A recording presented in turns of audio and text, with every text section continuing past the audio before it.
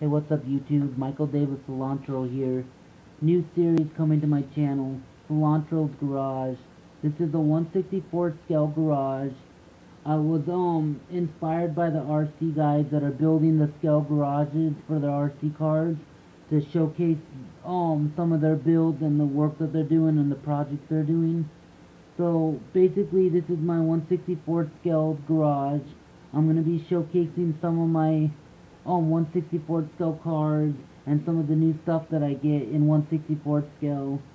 I'm going to be updating the garage over time with some accessories, and I'm going to have different cameras and different angles so you can get different views of the inside of the shop, and maybe have some cameras outside of the shop as well.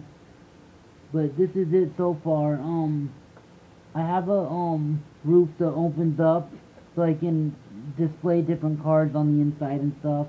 Eventually, when I start doing videos, I'm gonna have a light on the ceiling, and it's gonna be lighted, and then I'll do the review from inside the building. But for now, I'll just leave the roof off so you guys can see the cars and stuff clearly. Still gotta work on the focus a little bit more on my custom camera that I made for this. I'll be updating you guys more on this project.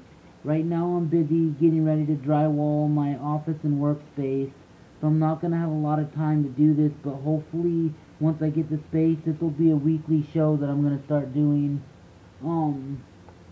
Any questions or comments, definitely shoot them below.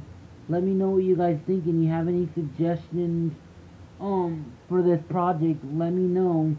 This is definitely something I'm new to, and I'm definitely excited to see where this goes. Let me know what you think of it so far.